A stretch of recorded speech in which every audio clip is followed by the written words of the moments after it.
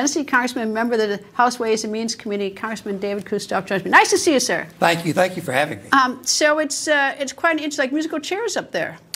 You know, it is. It's been a tough time for the nation. Certainly over the last 2 weeks, Kevin McCarthy never should have been ousted. Former Speaker McCarthy.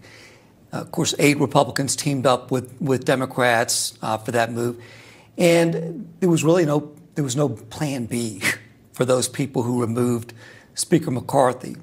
We've had 2 good men offer themselves, Steve Scalise and Jim Jordan. Jim Jordan is now the choice of the conference. To your point, we met for about 3.5 hours today in a closed room.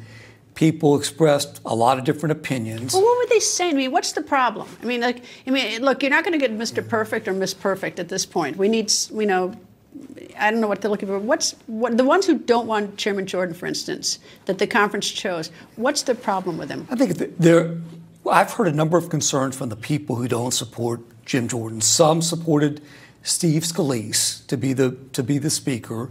As you remember, Steve actually got more votes in our internal meeting than Jim Jordan. But in fact, a week ago today, Steve Scalise said, I don't think I can get to 217 votes, and I'm going to pull out. And that meant that Jim Jordan moved up and became our speaker designee. There's some people who felt like Steve shouldn't have withdrawn and should have gone forward. There's some people. So it's not ideology, it's grudge. Well, I think there are a number of things. Some of it may be ideology. Here's the point, though. Jim Jordan's our speaker designee. We all need to come together. We need a Speaker of the House. To your point, President Biden may send an aid package in the next few days. We cannot vote. We can't vote on an aid package.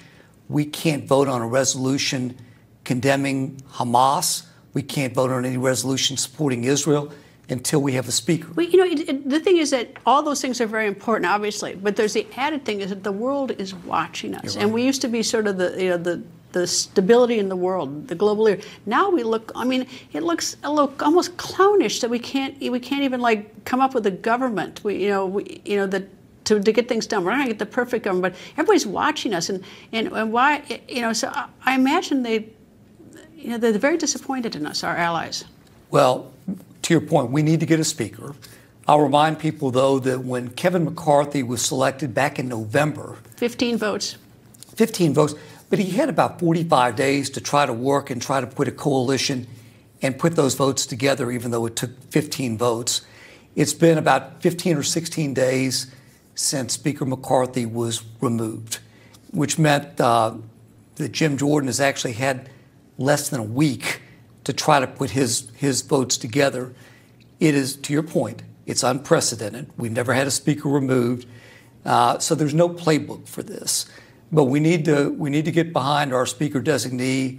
We need a speaker chosen. We need to get him on the floor and in the chair. It seems to me that somebody is better than nobody in recognition of the fact that there'll be a general election next November, that at least get somebody there to run it, and so that we don't have to deal with all these sort of collateral problems in this rather urgent time. Yeah, the math is the math, right? And so when you have to get 217 votes, 221 Republicans, it means you can only lose 4 votes if you're the speaker designee. So Jim Jordan is doing what he should be doing, which is meeting with the people who right now are either opposed to him or have a problem, try to move him, and then Jordan decides when we come back for a vote. What, vote tonight or tomorrow?